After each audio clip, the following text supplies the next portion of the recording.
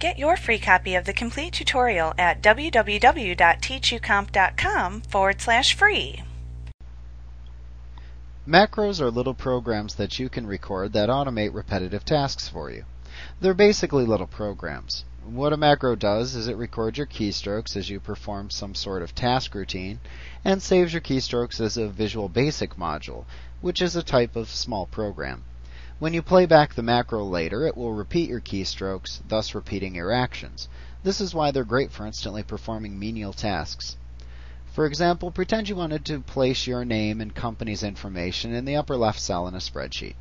You could use a macro to record your keystrokes as you create it once, and then just run the macro in the future. It will repeat the exact same keystrokes that you entered, effectively repeating the process. You use the macro recorder to record your macros, and while you're recording macros, you can't use your mouse very much, and it's recommended that you try to minimize your mouse movements while using the macro recorder. So try to use the keyboard for movement and data entry as much as possible. To start recording a macro, select Tools from the menu bar and roll down to Macros, and from the side menu that appears, select Record New Macro. This will bring up the Record New Macro dialog box. Type the name that you want to give to your new macro in the macro name text box.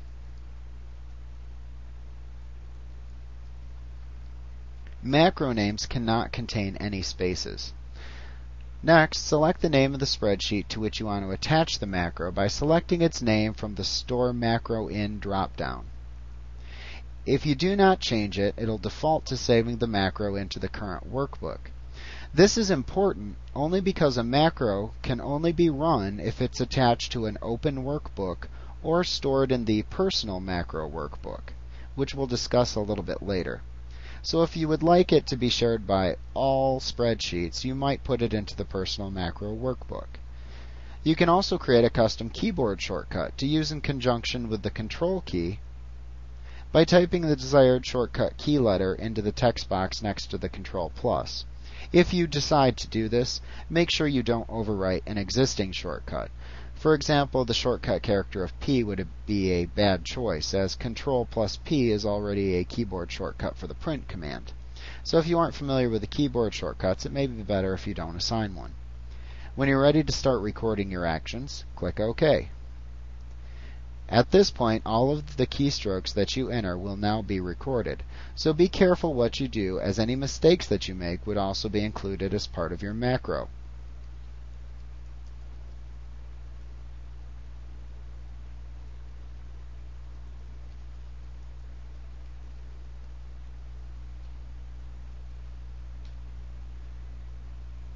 If you do make a mistake, though, you can simply stop recording the macro and then delete the macro. Then you can try over. Notice as you're recording your macro that your mouse movement's severely restricted.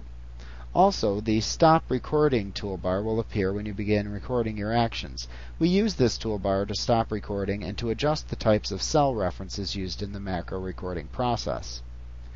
The types of reference that you make while you're recording a macro can be adjusted. So for example, let's say that when you began recording your macro, your active cell was A1.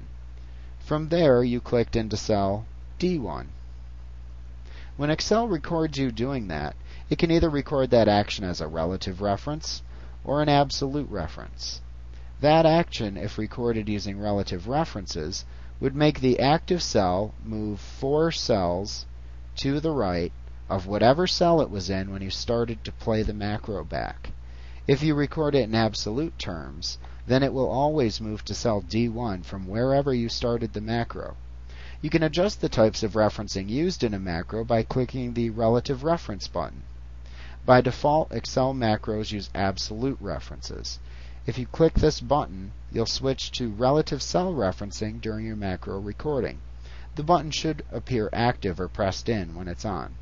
You can click it again to switch back to absolute referencing when needed during or after recording.